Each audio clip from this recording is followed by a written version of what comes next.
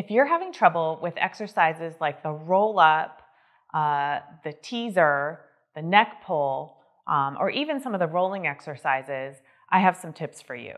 The first tip I want to share is in the pre-Pilates series, in the beginning of our beginner series, I showed how to use a towel under your lower back. So if you have a lot of curve in your lower back like I do, this is a normal variation of our spines, or even if you don't, this pad can help provide some proprioception, and it's almost like a little speed bump to help give you something to pull into as you're rolling up. So I'll just repeat how to do that. So when you're lying down, you want to place the pad right where the curve of your lower back is above your pelvis, so that as you're coming up, you'll feel your low abs pull down into that pad to help you roll up.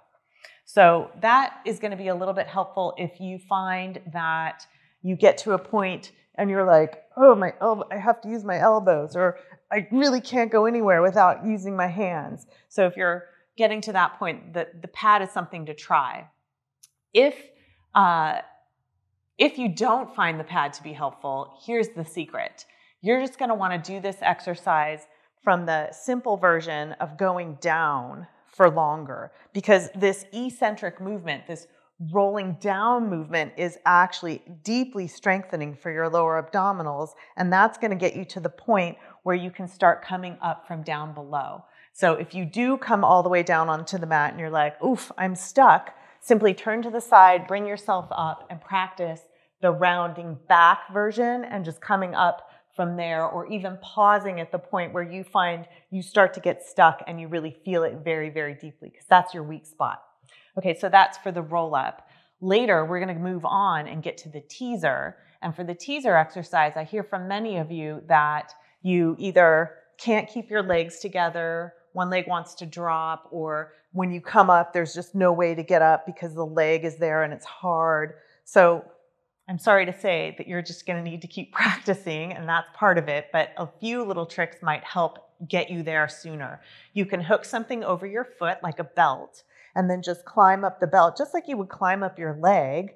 You can also put something under this foot out here to push down on, because activating the back of the legs is very helpful. And in fact, in all of these exercises, in the roll up, in the teaser, later we'll do an exercise called neck pull, you might find that as we start straightening the legs, or even when they're bent, when you start to roll up, your feet come off, or they just don't want to stay anchored. So I'm going to share a tip about that as well. So that tip is a little more difficult to manage if you're at home alone, but if you can get a friend or someone, a spouse, anyone, to hold onto the back of your feet and pull, so they're pulling towards them, you're going to pull against them with your feet. So you're really pulling your heels towards your bottom. And you can even do this yourself, but in the beginning, it's pretty hard to coordinate that pulling your heels towards you as you're rolling. And that action is waking up the back of the legs, which is what's going wrong when our feet are floating up off the floor. We're not using the back side of our legs. We're using the front of the hip and the front of the legs more than the back. And we just need to balance and coordinate out those groups so that the feet can stay down. So it gets more difficult if you find they're flying off the mat with knees bent. It's going to be even harder with the legs down, because as you start to come up, the same thing will happen. The front of the legs will start to work harder than the back. So you'll actually want to be pushing down with the legs in those exercises too. And that's a lot to figure out. So please stick with it if you're having any of those problems, and use some of those tips that I suggested. Use a towel on your foot if you're in a teaser and see if that can help you come up. Use your hands. Try something under your lower back.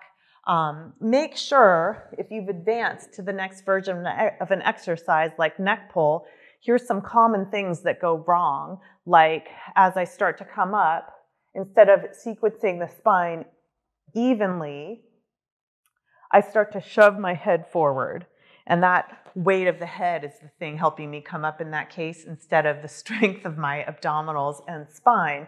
So you want to keep this nice long C curve as you roll up, instead of just shoving your head forward to get up, or even just your elbows, as I a little bit did there. The second thing that you might notice when you really get more advanced in these exercises is that instead of being able to keep your pelvis in its stable position, you'll start to tuck your pelvis in order to get your lower back down to the mat, and then that is what rolls you up. And this is something we don't want to make a habit, because then you'll end up just having to do that every time. And in fact, you're using the muscles down here in a way that we don't really want to use them in our lives. So if that's happening, think about first trying to press the back of the legs into the mat, keep the pelvis level, and as you come up, get the spine off of the mat. This is hard for me today.